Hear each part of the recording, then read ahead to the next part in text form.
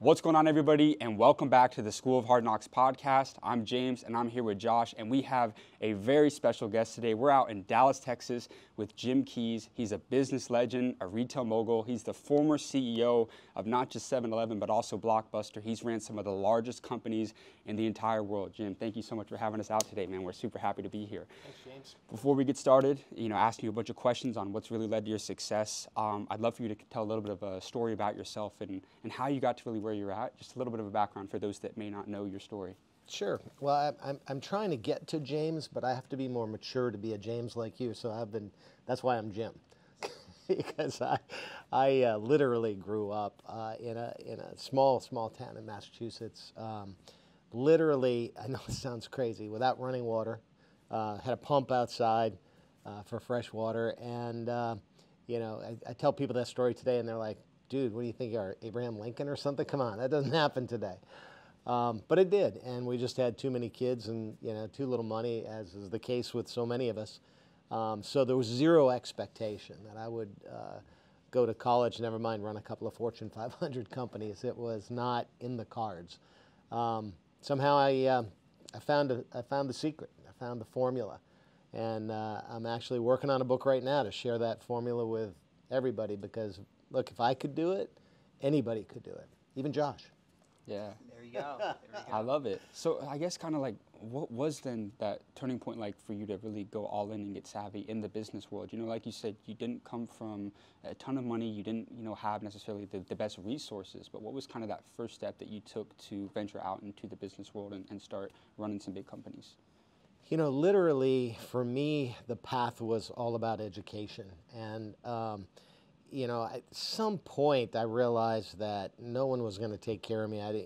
When you don't grow up with rich parents who can put you through college and give you all the finest schools, kind of on your own. And I was fortunate to be encouraged by teachers, etc. I like to read, I like to learn, I was curious, and so that propelled me. And I found that the more I work at school, the more opportunities I get, whether it was in school or even my first job, McDonald's. I was flipping burgers, and I discovered that, hard work actually pays off.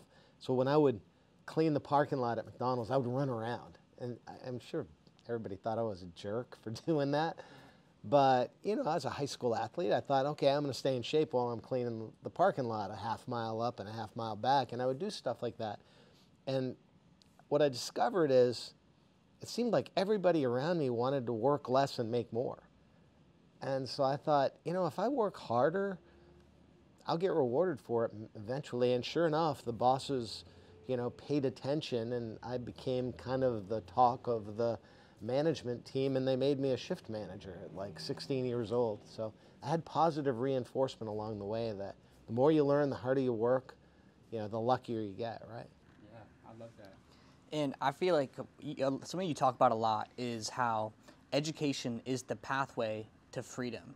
And I feel like as time has gone on, especially I'd say our generation as well, people are going to school less and still, like you said, trying to get more. What's kind of your thought on like the narrative of education changing and kind of maybe people shifting to not necessarily going the traditional college route as they once were? Man, it kills me. I see so many people today that are looking for the shortcut. They're looking for the get rich quick. I can do this. And, I'll share the story of my brother. I have two brothers. I have three brothers, actually, but two of them are exact opposites. One of them, every time I see him, he's like, "Man, I'm so proud of you. Look at all that you've accomplished, and I'm proud to call you my brother." The other brother, God bless him, he's like, "Yeah, dude, you were lucky. You hit the lottery, you just got lucky." And I'm like, "Wait, while you were out screwing around and, getting in trouble and doing all this other stuff, I was busting my butt, and I was working, and I was, in school, and I was working as hard as I could at being better. And you were out goofing around looking for the quick fix, whether it was, some near-to-well job or, whatever." And the difference was dramatic. And so it wasn't about luck, but his perception was, because he was looking for the quick fix, that my success was more lucky than it was hard work that had paid off. I see that in a lot of people today. They're like, I don't need school. I'll go get a job. I can make more money than the teachers. Yeah, but dial forward 20 years. What's that model going to look like? You know? It kind of reminds me of the analogy of the two sons that were raised by the alcoholic father. One son used that as a motivation of, I'm never going to drink again and I'm going to better myself so that way my kids don't have to deal with that. And whereas the other son used that as his excuse and was like, became an alcoholic like the father and was like, I grew up without a father. He wasn't a good role model for me, so I'm not going to become much of a man myself. And for someone who's grown up in a situation like that, maybe they don't have the best mentors around them, maybe the family doesn't really support them that well, what advice would you give to someone? Josh, you just nailed it. That story is so relevant because there's two ways to deal with adversity. You're growing up with a father with issues, whatever. You grow up with other crises. I mean, I had all kinds of things that I encountered as a kid. I had two ways to respond. It's not about the situation, it's not about the adversity, it's about how you respond to it that matters. It makes all the difference in the world. And you can either have your head down and be the victim, you're like, whoa, woe was me, I'm poor, or, my dad's got issues, or whatever. Or you can say, you know what, like you said, I'm going to learn from that, and I'm going to be better. I'm going to have a different kind of life.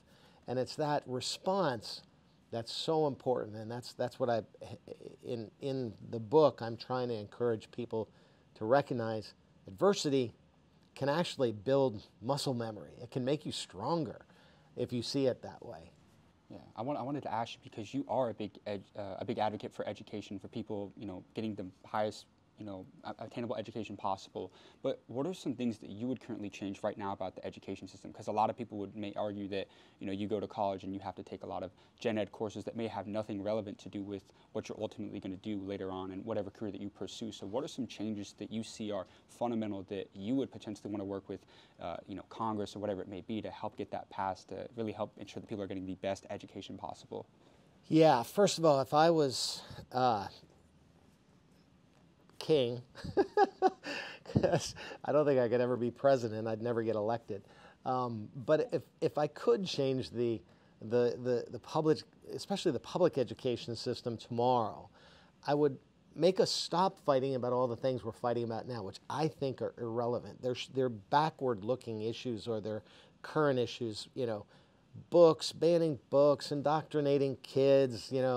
Curriculum, all this, teachers' unions, there's a jillion excuses, right? Meanwhile, we are on the cusp and have the ability to transform education in a way that hasn't been around for 500 years. We've got technology. We can use AI to teach kids the way they learn. We can modify lessons and lesson plans. So some people learn better with video, some people learn better with the written word, some people are better at memorization, some people are better at hands-on practice. Well, with AI teaching methods, you can actually modify those approaches and immediately determine what's working best so that the person learns better. There's a whole host of things we can do to use technology to help people teach better. Most important thing, though, we've got to stop using it as an excuse. Because people are glomming onto that, and the system's broken, so therefore I don't need to mess with that system. Well, the only victim there is the individual that's going to wake up in 30 years in the information age and be unprepared to compete in tomorrow's workforce. Talking about education, that's actually one of the biggest reasons why we actually started this channel, the School of Hard Knocks, in the first place, is because, thankfully we grew up with a lot of great mentors around us, people who are able to teach us their ways, and we're able to learn from their mistakes. And one of the things one of my personal gripes with the education system is that they don't really teach people, the difference between owning and renting a home, how to leverage credit, and really even just how to do basic accounting in their life. And those are all things that I think could be implemented and changed within the education system, as well as using the things like AI, where there's people learn in different ways. Some people are visual learners, some people are audio learners, and if you could cater and enhance teachers, already they're already teaching, but you can enhance their capabilities by teaching individuals how they want to be taught. It could explode. Yeah. It could, Sorry, I had to. That was a teaching moment. You're great. Yeah, it could the education system could boom, and I think America could go to that next level. Yeah. So, but would you also agree that maybe not everyone should go the college traditional route? Yeah, that's a tough one. Let me give you an analogy. When I was in high school, I worked for McDonald's, as I mentioned. They offered to send me to Hamburger U. It was very tempting. It was going to come with a big salary increase, and they were going to teach me everything I needed to know to be in the hamburger business. Well, yeah, but think about that. And instead, I said no. I said thank you for the opportunity, and I went to a traditional 4-year college. And in that 4-year college, I learned, man, there's all kinds of other stuff I can do. I don't have to be flipping burgers for the rest of my life or even managing a McDonald's. I can do anything I want to do. Man, maybe I want to be a business person. Maybe I want to be a lawyer, so I went on to graduate school. And then graduate school even opened my eyes further. Had I stayed in that McDonald's vertical, Hamburger U, I would have made more money than I ever thought I'd make in my life. I would not, I don't think, unless I ended up being chairman of McDonald's. Odds aren't very good of that. I probably, would be struggling a little bit today had I stayed in that vertical. So that's the trap, and that's what I worry about today.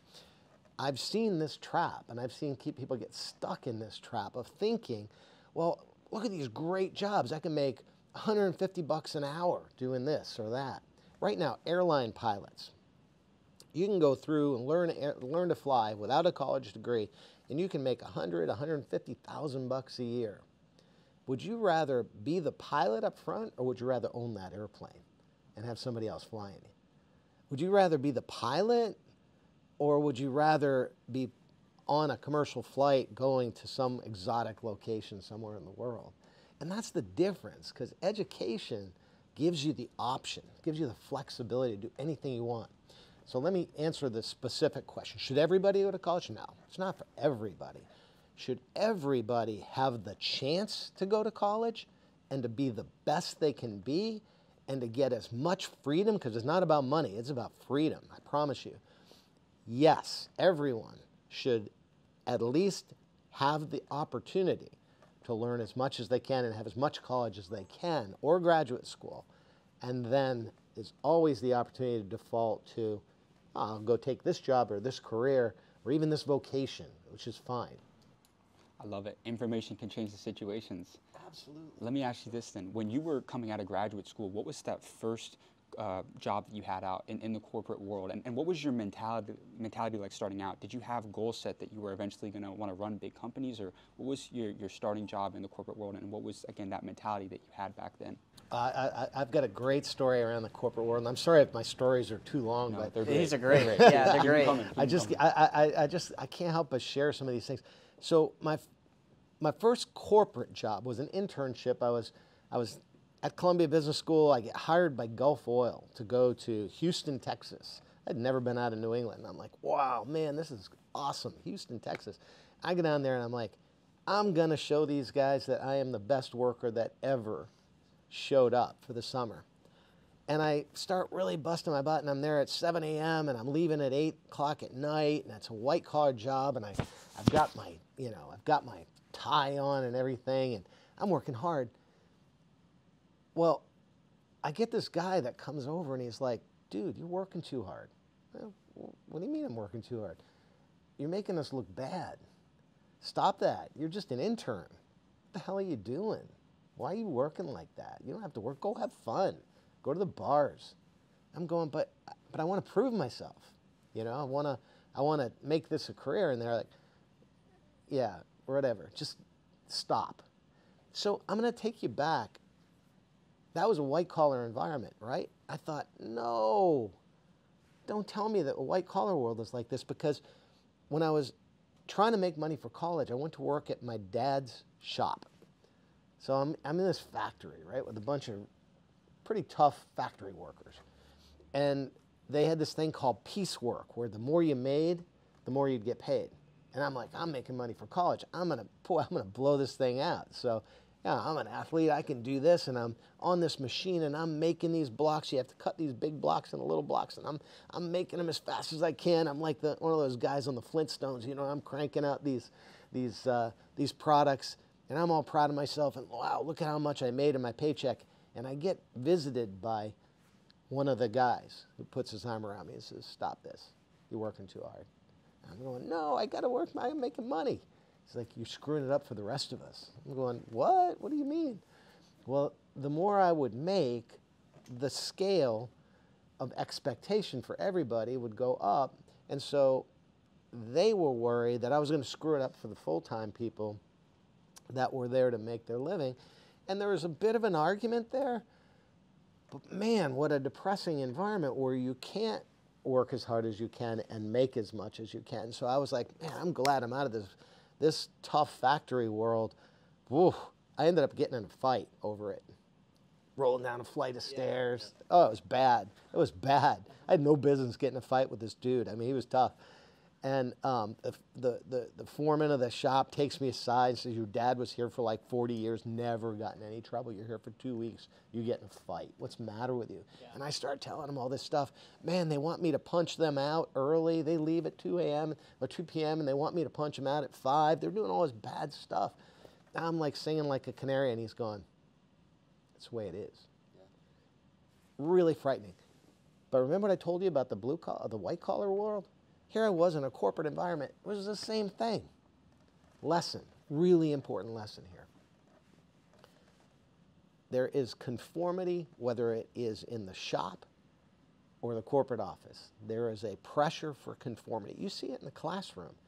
Who are you raising your hand? Don't raise your hand. Conformity will kill you as an individual.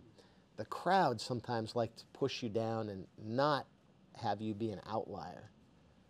You as an individual need to fight that and get out there and do the best you can, work as hard as you can, block out the noise, and the results will come.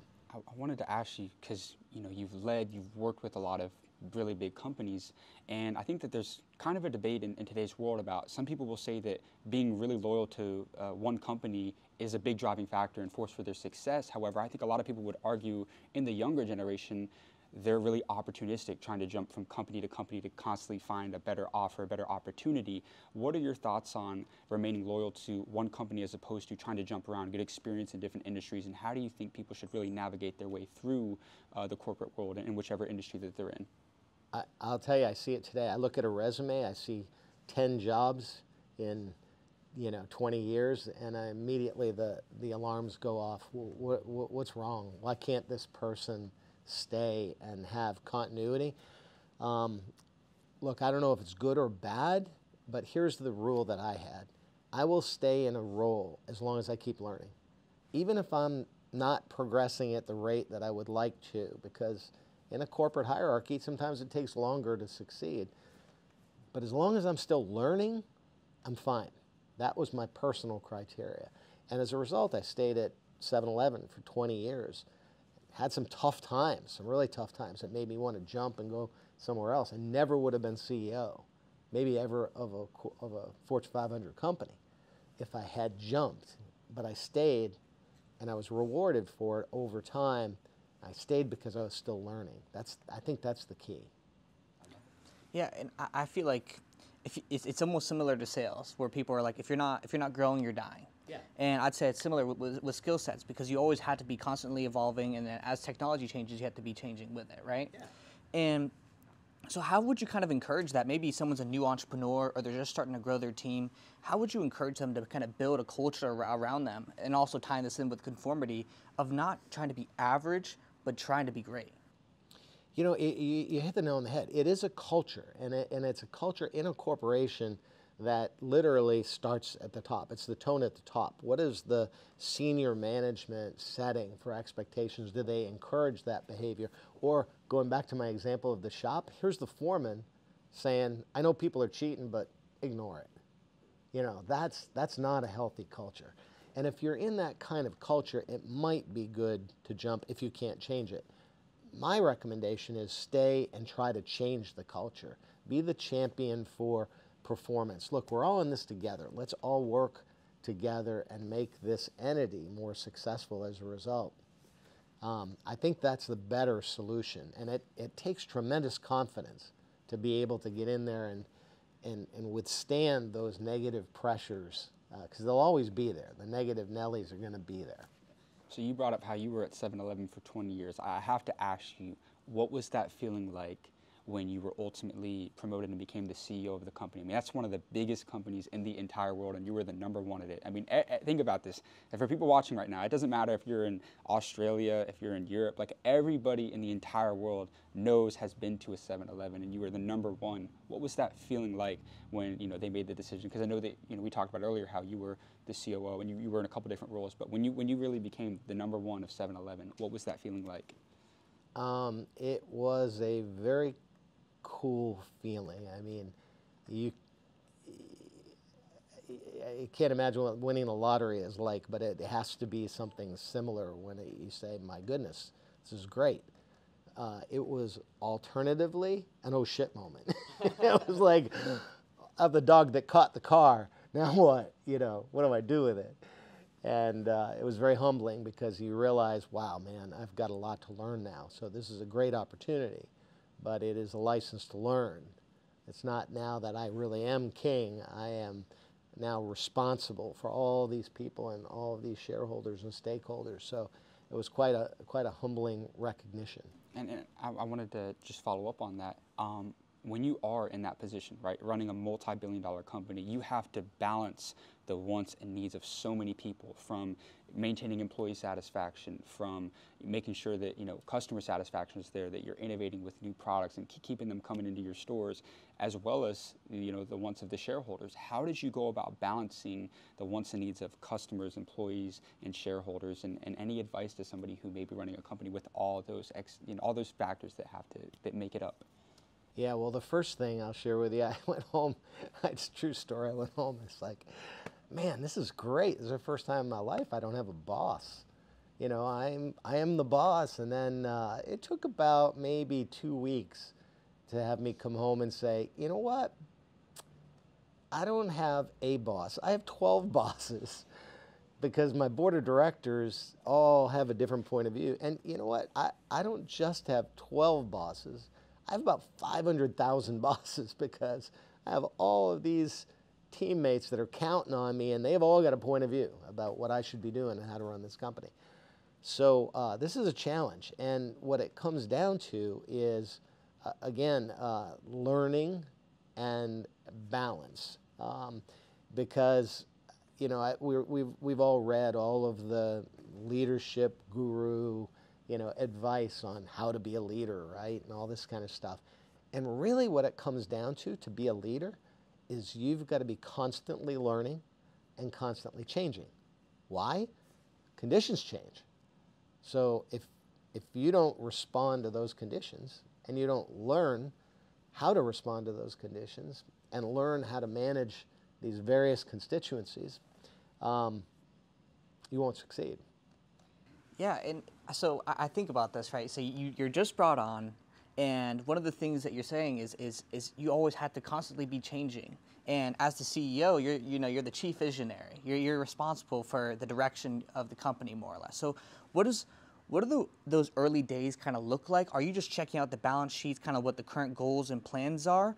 And then how are you kind of forecasting your vision of where you want to take the company in those early days? So I'm going to give you a better one. You mentioned 7-Eleven.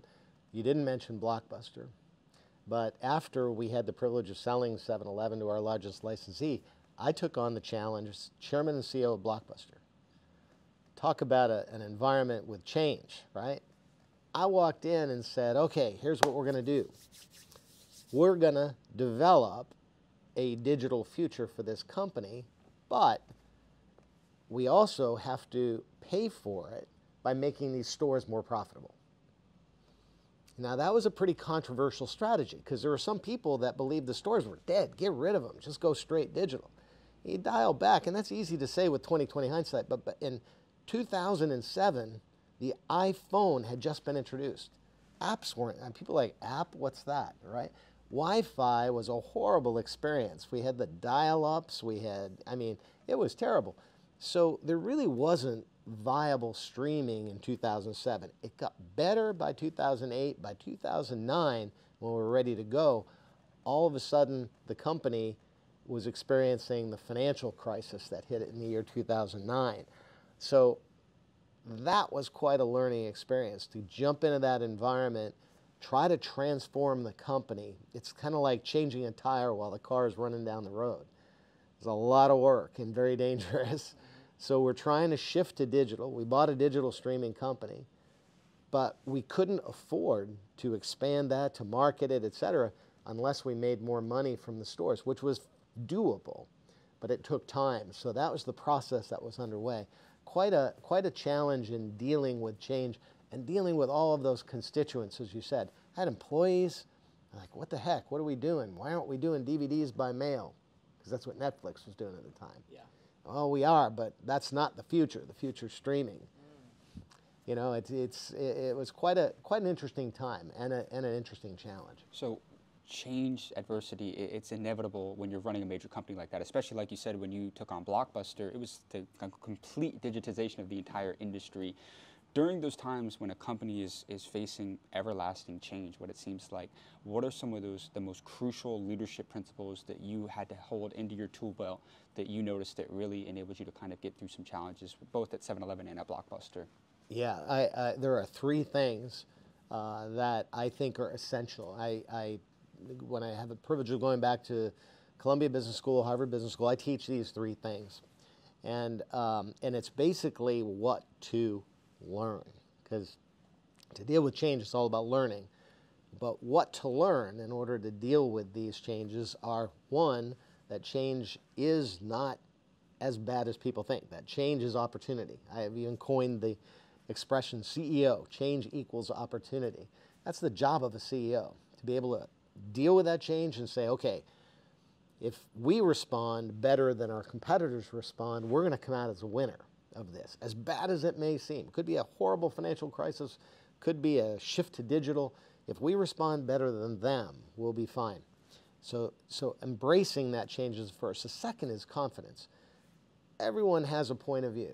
And, you know, when you show up in the New York Post with a Pinocchio nose in full color and your buddies are calling you laughing, and you go, oh, man, you have to realize it's not about you, it's about the business. So I had stood up and said, we're not going to file bankruptcy for Blockbuster. We've got a strategy. We're fine. We have sufficient cash flow. Well, that was before the street collapsed and the financial markets didn't allow us to refinance our debt. And the press then picked this up and said, well, you lied to us. They are going to file bankruptcy, which we still weren't. But that was the rumor at the time. Well, having the confidence to weather the storm during tough times like that is critically important. And then the third is you can't over-communicate enough, and you can't over-communicate with clarity. So my third C, if you will, in the learning is change, confidence, and clarity. And clarity requires inbound clarity, listening carefully. Outbound clarity, communicating carefully, being able to communicate your strategy, your message, and keep all of the stakeholders apprised of the situation.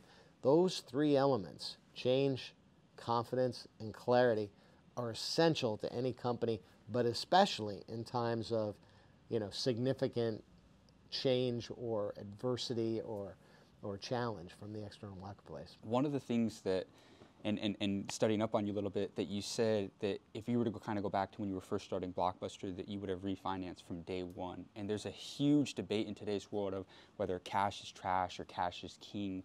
And for new business owners too, they're starting companies, a lot of people would advise them against borrowing money from banks or borrowing lines of credit to start their businesses. What are your thoughts on just kind of in general, like again, that saying, cash is king or cash is trash, and what were your thoughts on that when you were, you know, enacting it at Blockbuster?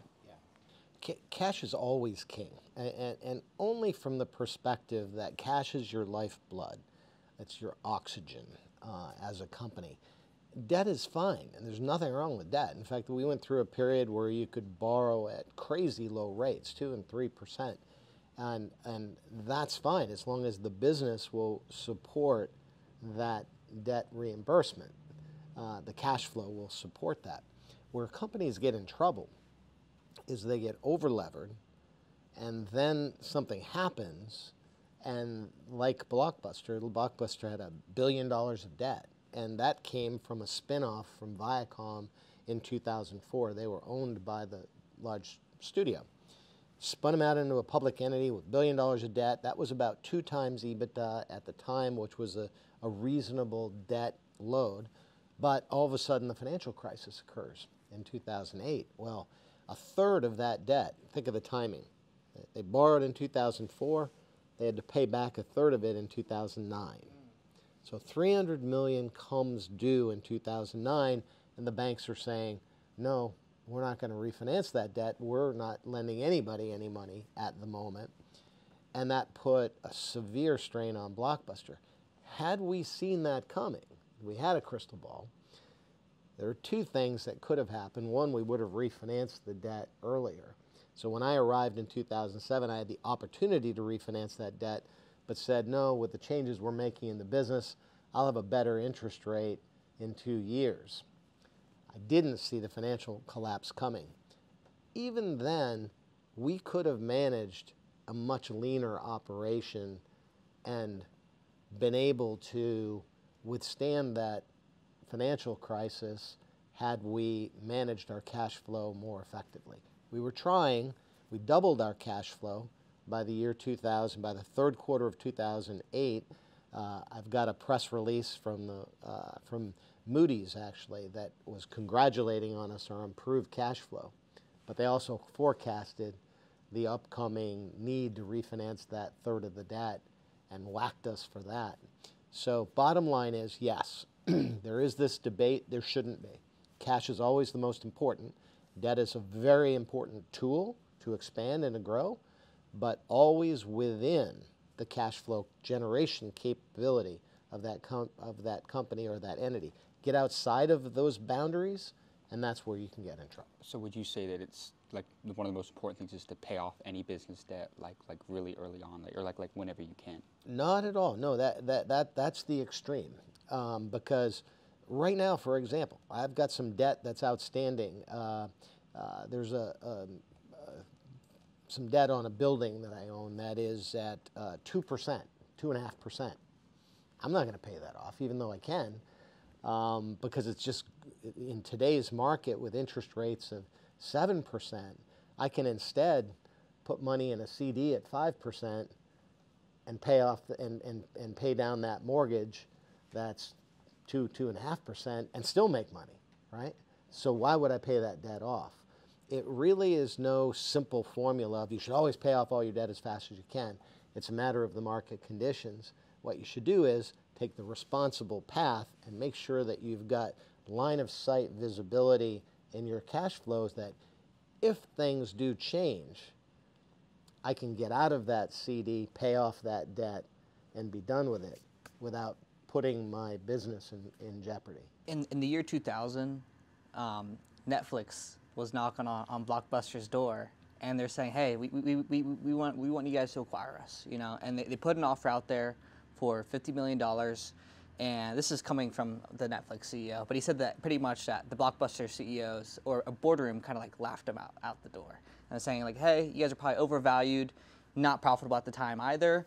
And this is also, if you think about it, prior to really the digital boom, right? So it's a little bit ahead of its time. At what point though would you say like Netflix started to become like, hey, these guys are actually a viable competitor within our market, and they're starting to look like a disruptor here? I'm going to get in so much trouble for this answer. Never. That's why I get in trouble, because the look on your face is, what? What do you mean never? Here's why. I have a lot of admiration for the folks, Reed Hastings, Mark Randolph, the guys that started Netflix, and what they've done to evolve. But think about everything we've talked about. What they have done is adapted and changed. So in 2007, would it have been wise to buy Netflix? Not really. I mean, it's easy looking now back and say, well, look at their market cap. We should have bought them. They were going to make House of Cards with Kevin Spacey, and they were going to make a fortune on that. Or they were going to do all of these other streaming video series. No one saw that coming. They adapted. What they were in 2007 was DVDs by mail. maybe a glimmer of hope into streaming. What Blockbuster had and didn't capitalize on is the opportunity to exclusively own content that would have left Netflix with nothing to stream. We chose not to do that. Now, I put anybody in that position in 2007, and it would have been hard for anyone to justify a $100 million investment per year to lock down exclusive content so Netflix couldn't have anything to stream. Because the giant unknown in 2007 is how long will it take for Wi-Fi to be robust enough, streaming to be good quality enough, that I can actually watch a movie on my device or on my home TV without buffering, without, that'll be a better viewing experience than a DVD. How long will that take? No one knew. So it was a $100 million bet we would have had to make to lock that in and block out Netflix. But was there any reason to buy Netflix? No, we could have made that bet ourselves and let Netflix doing DVDs by mail. So it's easy to second guess looking back. It's so easy to armchair quarterback and say, well, you should have done this and you should have done that. I put anyone in that position at that time. Even me, I wasn't at the company in 2000, when Netflix first approached the company. It was my predecessor. I could look back at that and say, oh, you should have bought him for $50 million. It was so cheap. You would have taken him out of the market. It would have been easy. Easy for me to say now or in 2007. But in 2000, Netflix didn't have anything that Blockbuster couldn't do themselves. So why would they pay $50 million when they could do a DVD business and did DVD by mail on their own and could do streaming on their own? So again, hindsight's 20/20, but I hope there's a lesson there for everyone, that there's always more to the story. And again, it comes back. I keep coming back to learning.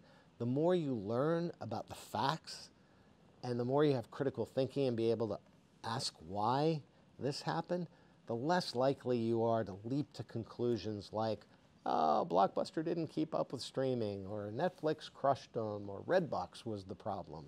Those are easy answers, but not correct answers. And I love that you talk a lot about being adaptable, pivoting at the right times, but how important do you think it is to really be an innovator in whatever niche that you're in? Because like you said, competition can increase, technology can develop. How important is it to be able to innovate in whatever that particular niche that you're in? Like you said, Blockbusters, retail, movies, DVDs, how important is it to be able to innovate, when running a business? Yes, critically important. I'm going to use Netflix in a positive fashion as it relates to innovation, because they did come up with some very good innovation.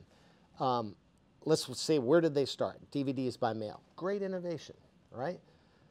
They had a competitive edge versus Blockbuster stores because you could get the DVDs by mail, right? Well, then Blockbuster did DVDs by mail. But the advantage was you could take those into Blockbuster store and exchange them for something you really wanted to see. Okay, advantage Blockbuster. What does Netflix do? They create a search engine that makes their DVDs by mail experience better than Blockbuster. Because what they did is they used technology at the time to see what you had ordered in the past and then to recommend good movies. That recommendation engine was an innovation, and it was a strong innovation. Theirs was better than Blockbuster's. So Netflix dealt with the challenge of Blockbuster copying their model with innovation to create a better search engine. And then here Blockbuster trumps that and buys a streaming video company. And Netflix went out when we blinked and didn't secure content exclusively. They came up with streaming video. They partnered with a company because you couldn't get into TVs.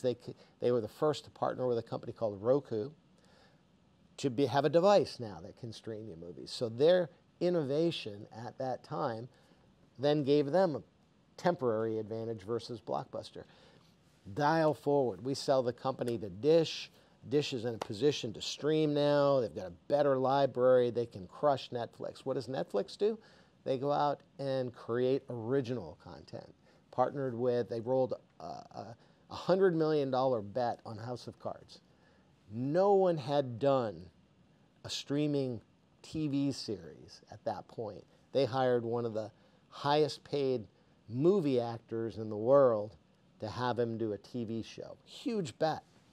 Very smart bet. Created a whole new genre of streaming movies that you could watch all at one time. You could binge watch. So if you think about every step along that path, Netflix innovated. They were matched, they innovated again. They were matched, they innovated again. And that innovation continues. If they don't continue to innovate, I don't know what their next trick will be or next way to satisfy their viewers will be.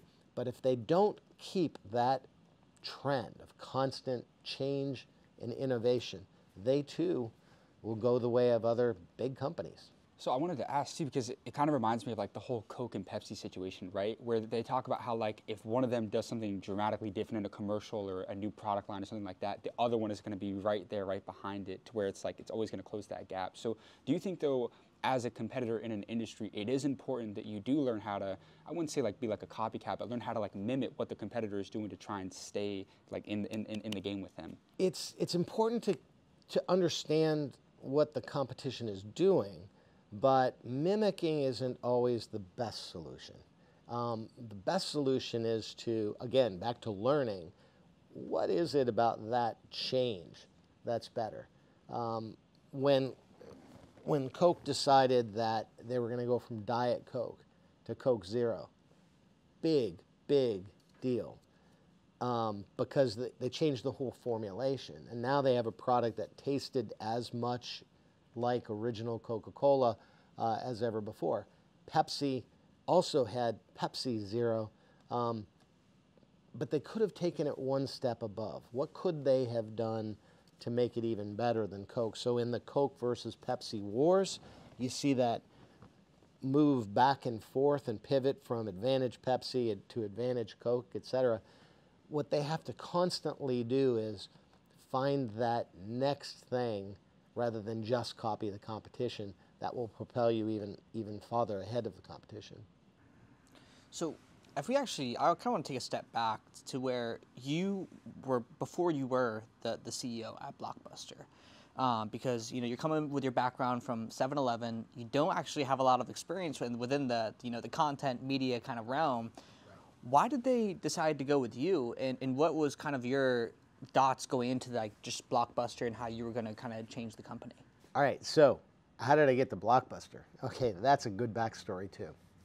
So here I am looking after 7-Eleven. We had a wildly successful run at 7-Eleven. I wanted to take those tools somewhere else. So I was looking at other industries and other companies, and Radio Shack was struggling at the time. I know you're like, Radio Shack? But think about what they had. They had massive density of locations. And about the same time, Apple came in and they built this new thing called an Apple Store. And basically doing much of the same thing. Radio Shack had the largest market share of mobile phones at the time. But they carried, Samsung and Motorola and all these different brands. Apple Store only had the Apple phone. Well, what if you could take that Radio Shack model and, like Apple, have a little Genius bar in there so somebody could help you integrate your Motorola phone with your HP computer and be able to do all kinds of things just like you could do within the Apple infrastructure. I thought, a technology agnostic Apple Store would be cool. So I'm going to buy Radio Shack, take it to the private equity markets, raise the money, we'll take it private, make these transformations and go forward. But at the same time, I thought, boy, dial forward. Wouldn't it be cool if every phone or every computer sold in Radio Shack could come with Blockbuster movies baked inside? Wow. Well, what if I buy Blockbuster and bang it together with Radio Shack? Now I'll have 10,000 locations that are little mini Apple stores that are technology agnostic, with the advantage over anybody else that now you get free streaming capability in any of these devices, and somebody to help integrate all this stuff in every store. That was the wild, big, hairy vision. Two public companies, pretty high level of difficulty, degree of difficulty. I'm on the road. I'm selling both to private equity firms and to investors. I got a deck on Blockbuster and a deck on Radio Shack. Because the idea with Blockbuster was, on its own, you could do this with Blockbuster, bring it to streaming, and then go buy Radio Shack or somebody else. There was the vision. I'm on the road, and I was actually pitching Radio Shack to an investor. And he said, have you thought about doing this for Blockbuster instead of Radio Shack? I said, well, matter of fact, and I pulled out the second deck. And he said, oh my gosh, this is great. He picks up the phone and he calls Carl Icahn. Carl Icahn was the lead director for Blockbuster. And he said, we'll be over in 20 minutes. He drags me over to Carl Icahn's office. Carl Icahn is larger than life. Carl says, who the blank are you think you can do all this stuff? And I said, well, I had a pretty good track record over at 7-Eleven. He's like, this is a convenience store. It's got nothing to do with this business. And the more we talked it through, he saw the vision and saw how we were going to make media entertainment more convenient for everybody. And he liked the idea, and he endorsed that idea, went to the board. Big mistake, I said, Carl, we have to take this private. We can't do this as a public company. He said, Keys, you're the operator. I'm the financial guy. Trust me. We'll keep it public. Public-private doesn't matter. Now, think about that in the context of what happened. 3 years later, the financial markets collapse. We're a public company with $1 billion of debt.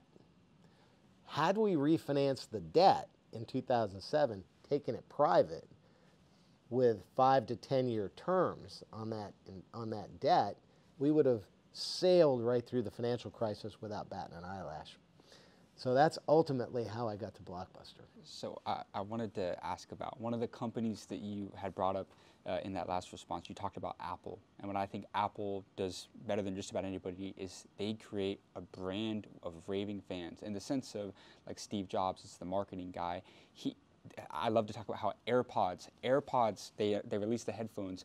If that was a company by itself, not the phones, not anything else, it would be the 30. Would be like in the top 30 like richest companies in the entire world. Apple could release a shoe and it would sell out instantly because of the brand that they built. And I love the saying that in sales, people buy from people that they like. They buy from brands that they love. So how important was the emphasis that you put on building a brand rather than just creating great products and services for your customers, for your clients? What is really that importance of building a brand beyond just like what exactly is in the store?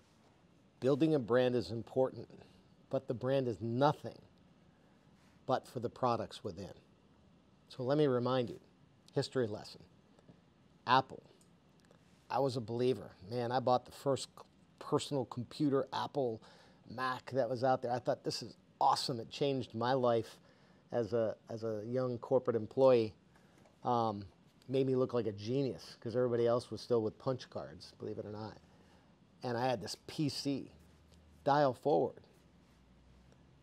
Steve Jobs leaves the company. The Mac is floundering. I mean, you wouldn't use a Mac for a doorstop at some period, right?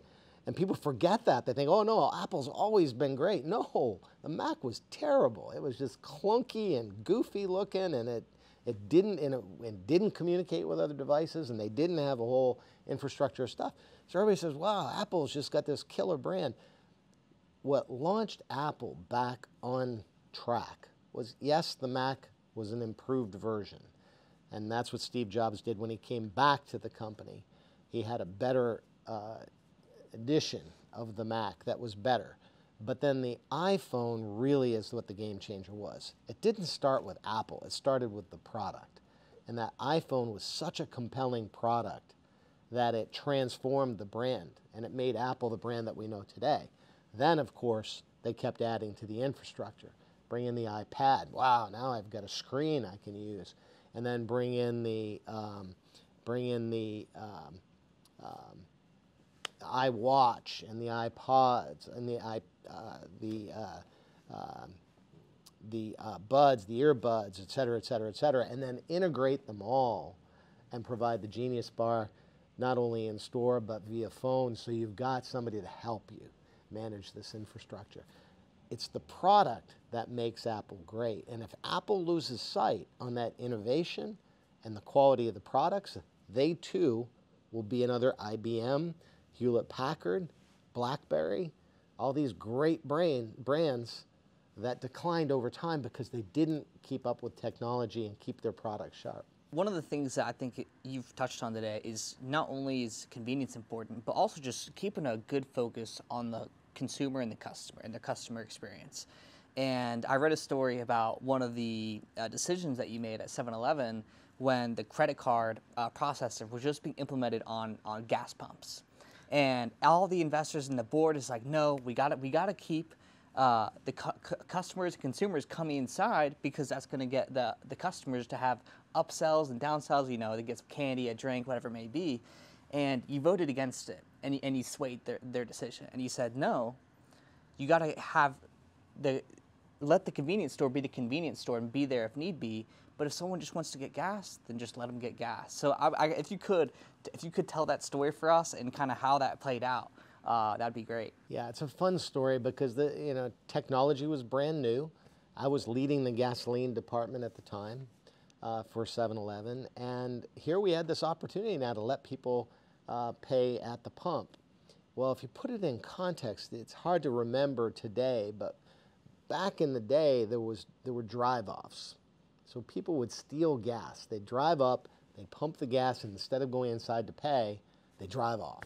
That was very costly. So this was a huge opportunity to do pay at the pump. But our operators at the time had it in their mind that when they added gasoline to 7-Eleven, it was only there for one reason. That was to lure customers in to buy things inside. They made 70% margins on Slurpees. So they wanted people to come inside. Instead of making a couple pennies a gallon on gas, they wanted to come inside and buy a Slurpee. And so this mindset, it's a classic example of corporations that get into a rut in their unwillingness to change. Here's a brand new technology, ironically allows us a higher level of convenience. The core business of 7-Eleven was convenience, but the entire management team at the time said, in fact, we had one field manager, division manager for 7-Eleven, stood up in the middle of this big meeting. Everybody envisioned it around a board table, and this guy gets up and he slams his fist on the table. He's, over my dead body with those blanking devices be in my stores. It's like, okay, maybe you're going to die. But he was that firm about it. And here's the solution. Took data. They wouldn't let me do it. They wouldn't let me put these devices in all the stores. Okay, let's prove it. So we actually put the device in about 20 stores, tracked the data, tracked the results, went back 6 months later. Here's the data.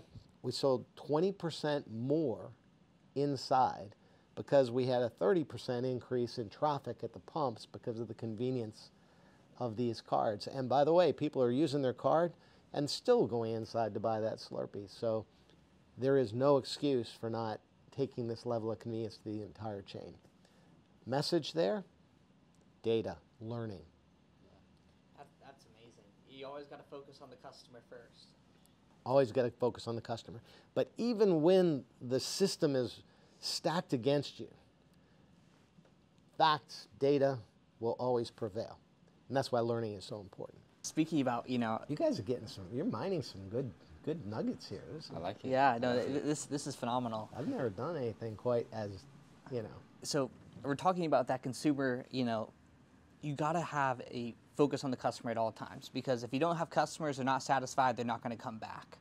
And when you talked about how when you just started at Blockbuster, one of your ideas on how to increase revenue and increase sales is to actually increase the average order value of the average consumer.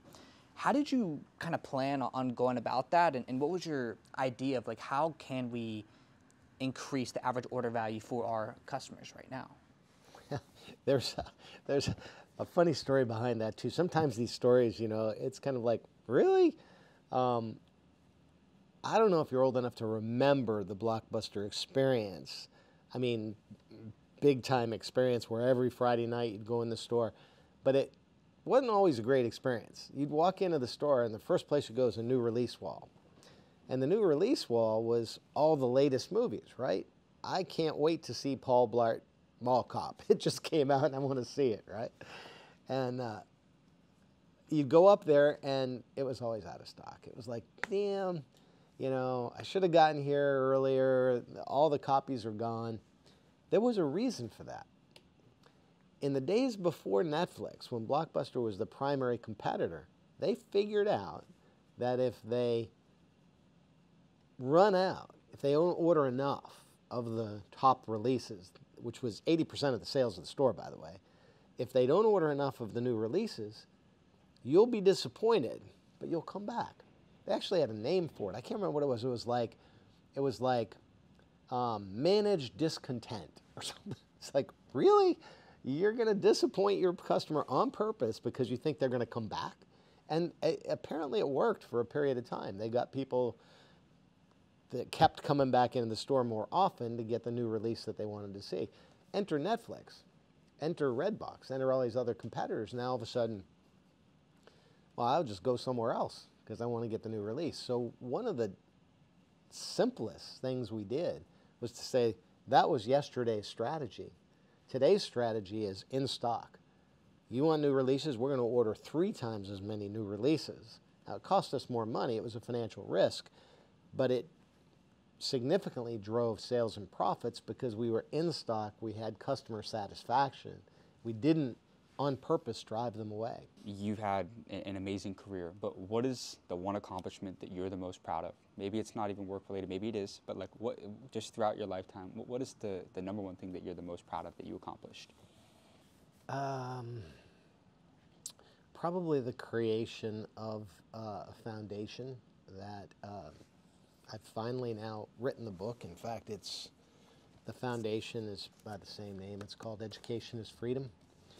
And the reason I'm most proud of that is that it helps others recognize their full potential.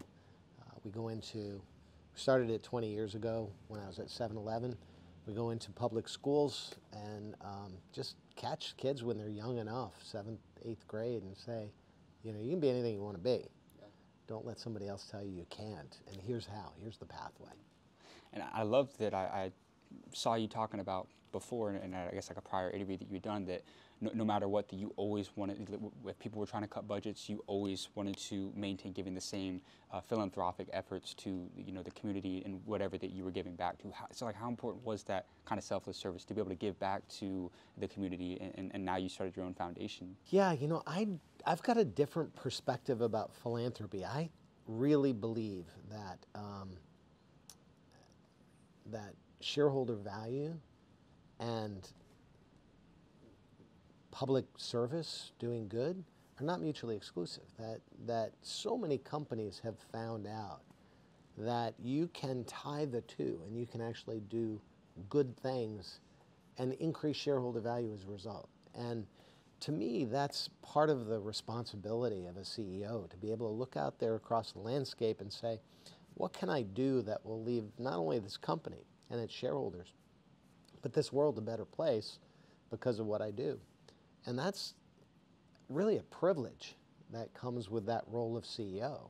Now, what you do with it, maybe you're just there for shareholder value, but I can promise you, if you take a different perspective, that I have the ability from this chair to do things that can positively change the world, it just gives you a much, much better feeling for the role that you have and the legacy that you leave. After your career at Blockbuster, what have you been up to since then, and what are you up to? What are you up to now?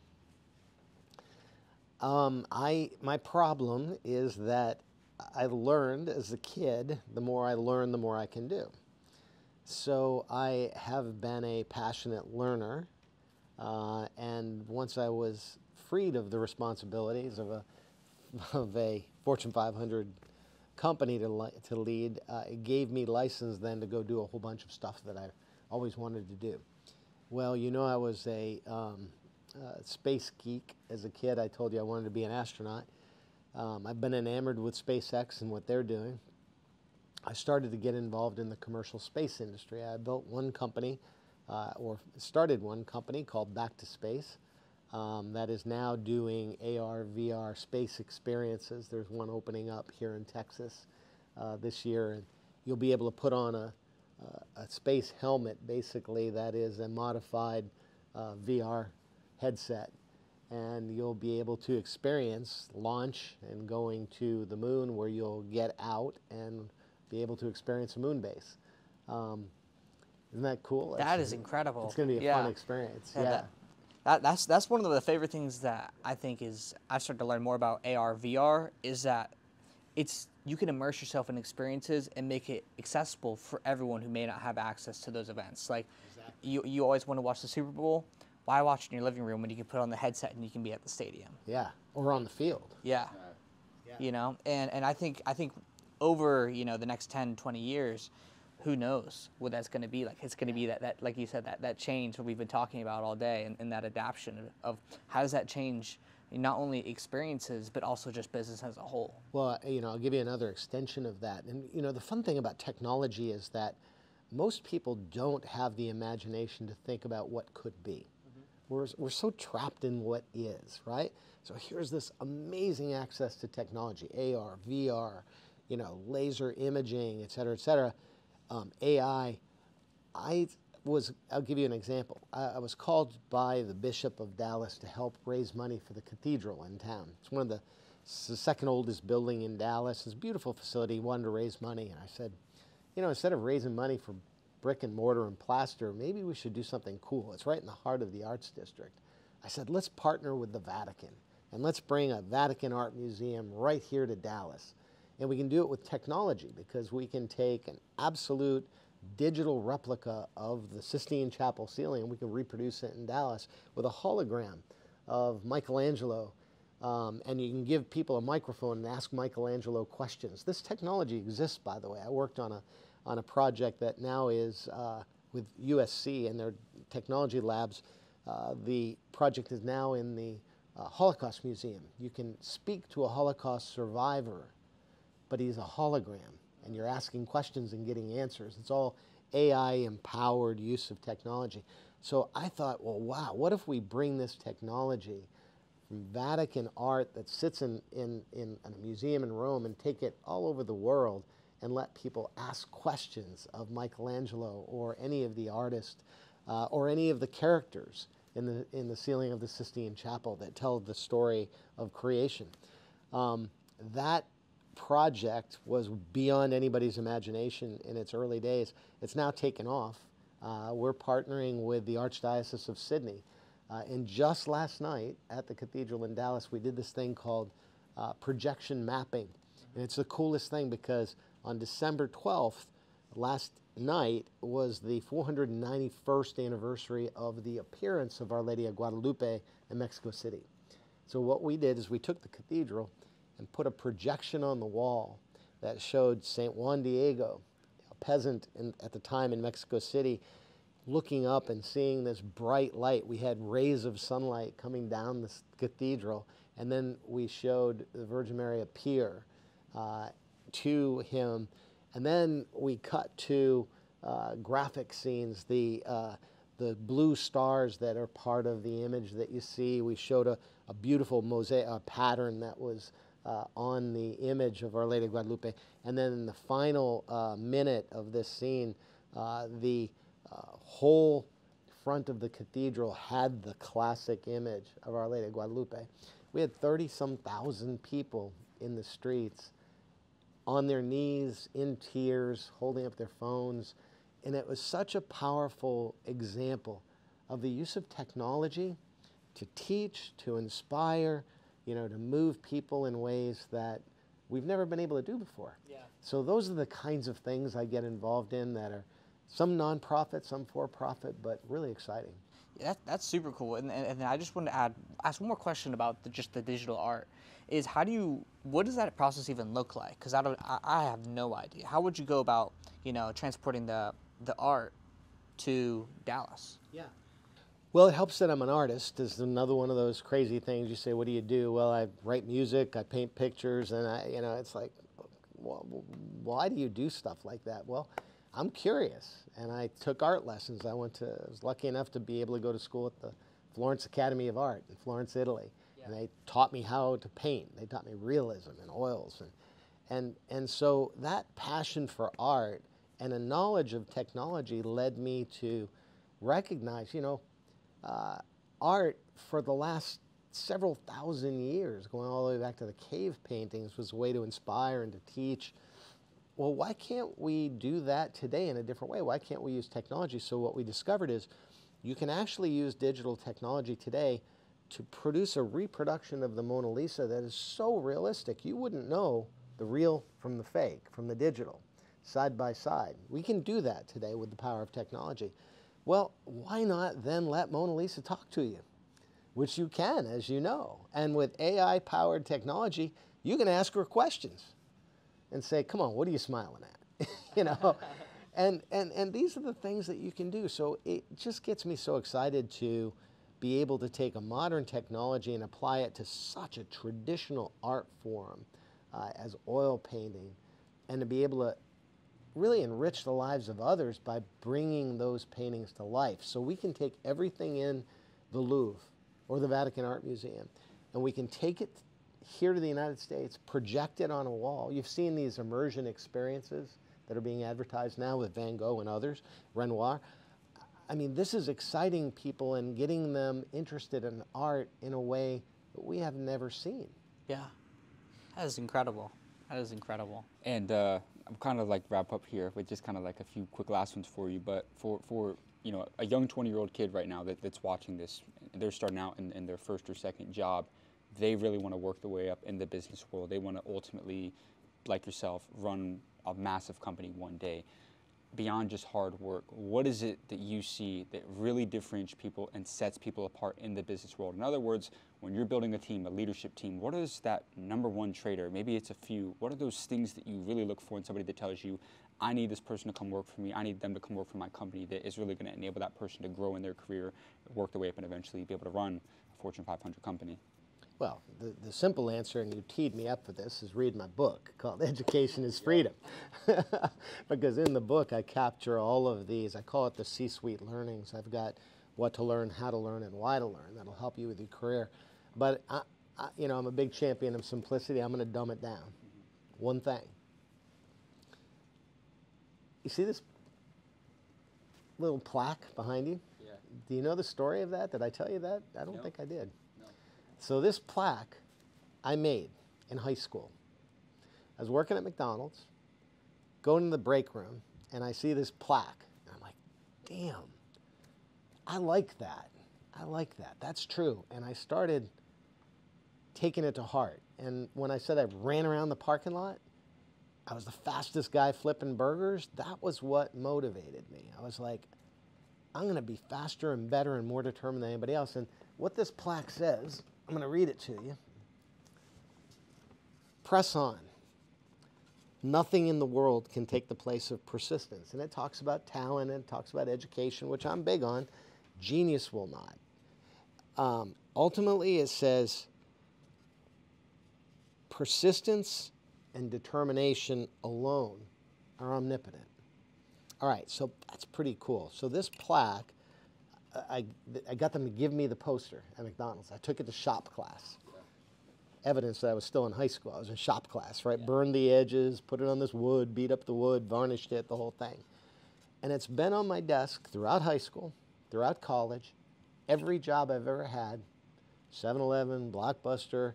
It sits in my office today, and it's always been with me. It's a Calvin Coolidge quote, believe it or not, called Press On. Well, I was always inspired by this, but I never really understood the power of this quote until one day I had an opportunity to visit with Warren Buffett during my Blockbuster days, getting a little beat up, needed my own advice about confidence and determination and persistence and all that stuff. And I get a book in the mail from Warren. I'll share it with you. I get this book, Of Permanent Value, Warren Buffett. I thought, how cool is that, that he was nice enough to send me a copy of his autobiography to Jim, with best wishes, Warren. I thought, that's pretty cool, right? Who gets a book from Warren Buffett? So I'm feeling all cool. And then I thought, well, maybe I better read it. You know, in case I see him again, I better read it. And I'm flipping through, and it's really fascinating. He talks about his whole life story. But I turned to chapter 271. Check this out. No way. Look familiar? Yes. I don't know if you can see this, but chapter 271, same font.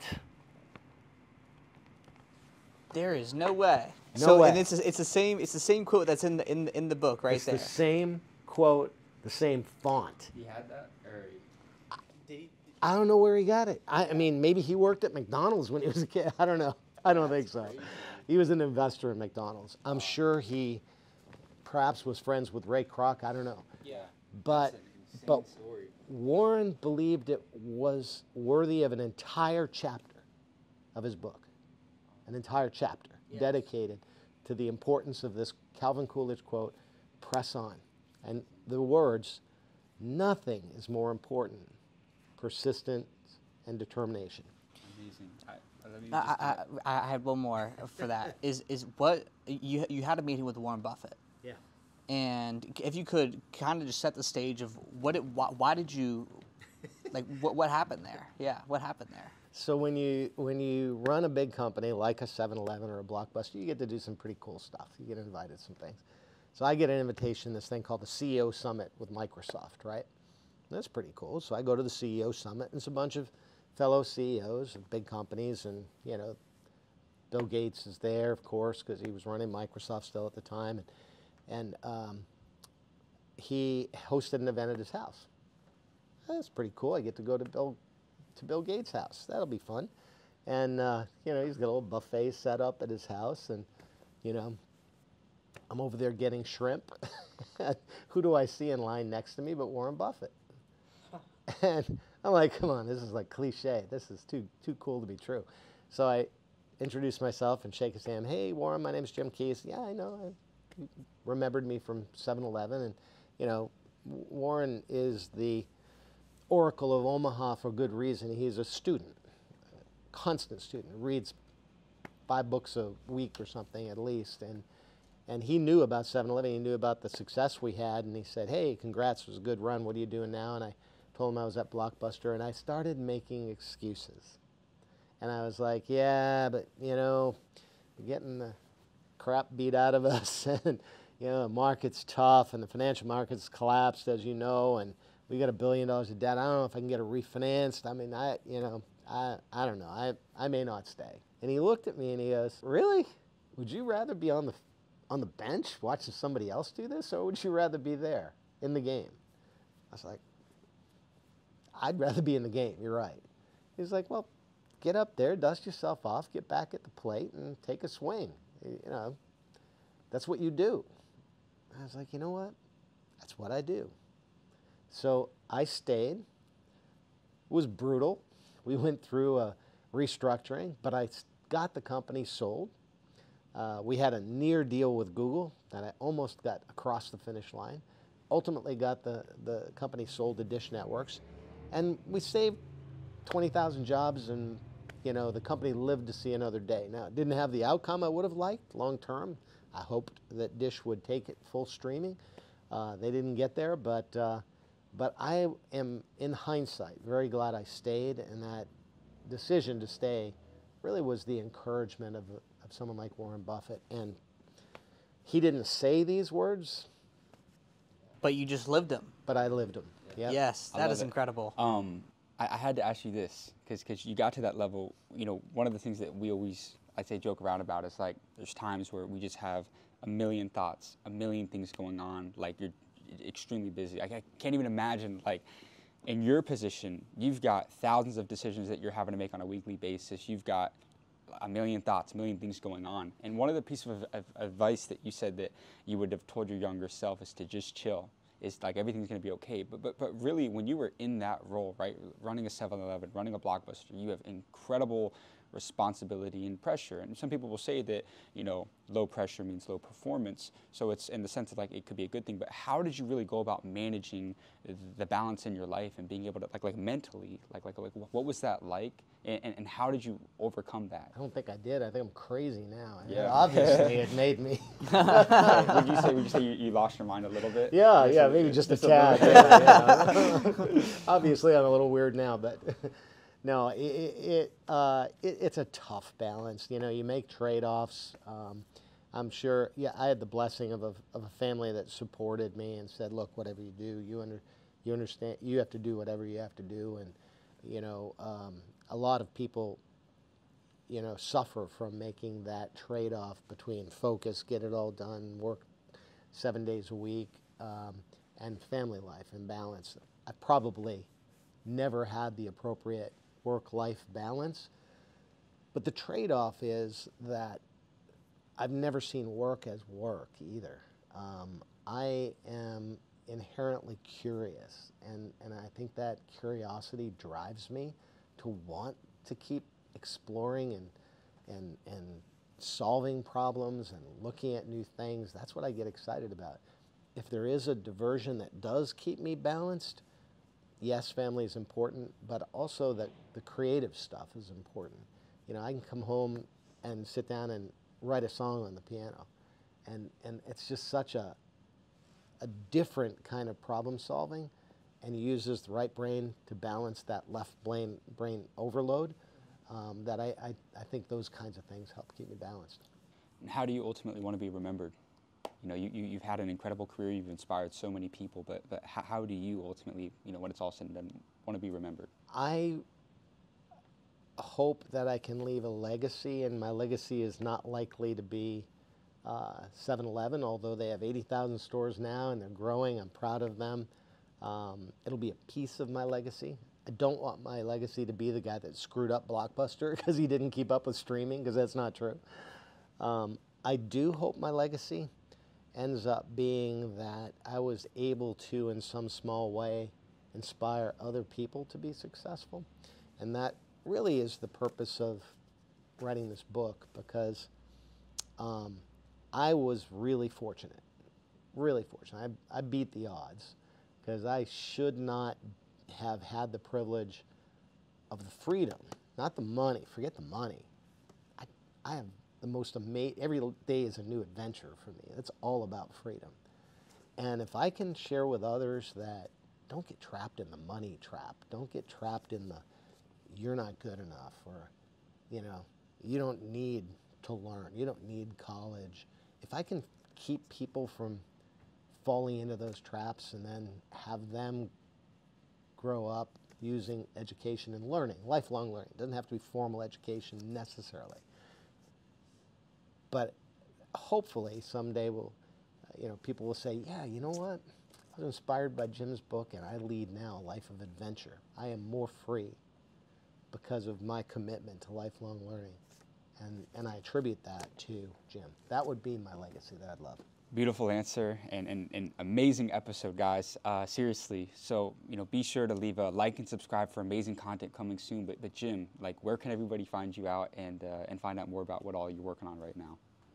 I've got a couple of, I've got a website, jameswkeys.com is the website. You can learn more about things I'm working on and doing there, and there's links to the book and links to the foundation and other things.